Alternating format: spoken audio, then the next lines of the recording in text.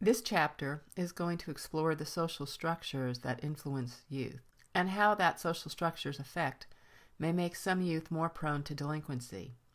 To a large degree, we'll be looking at environmental factors. The idea of the social structure, this is a fairly broad concept.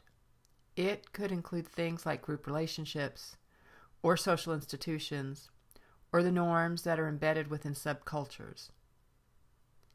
The effects of the social structure can lead to delinquency through the risk factors of child poverty, racial disparity, disorganized communities, and high levels of unemployment. These social issues, which are known as risk factors, are something that we will discuss throughout much of this semester. And while I said earlier that delinquency is a multidisciplined area of study, I'll also state that sociology tends to be the dominant field of study for theories regarding why delinquency occurs. As a bit of a backdrop to all these theories, I want to look at a point in history when the social structure aspect of social problems became popular as a framework for creating public policy. During the 1960s, our country was dealing with tremendous political unrest and high levels of concerns about many different social issues and social problems. The policies of President Johnson's Great Society were to address the most serious of these problems, one of which was poverty. So it's here with the recognition that poverty resulted in many secondary social problems, that the child's life conditions was linked to their behaviors. And we'll discuss the spillover effects of poverty in many different aspects of this course. One does have to wonder if a child never has a safe place to live and play, if they endure the constant stress of moving from one place to another, if they don't have enough to eat, if they have the electricity, the heat, or the water cut off at different times.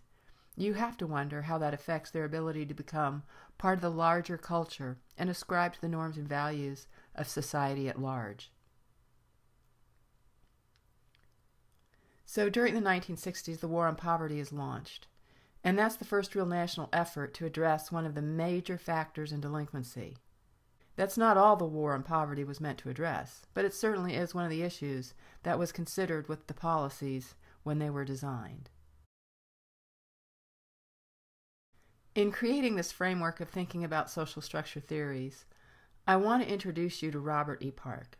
He was part of the Chicago School, which was a very influential and perhaps the most singularly influential area of sociological study in the United States during the first half of the 20th century.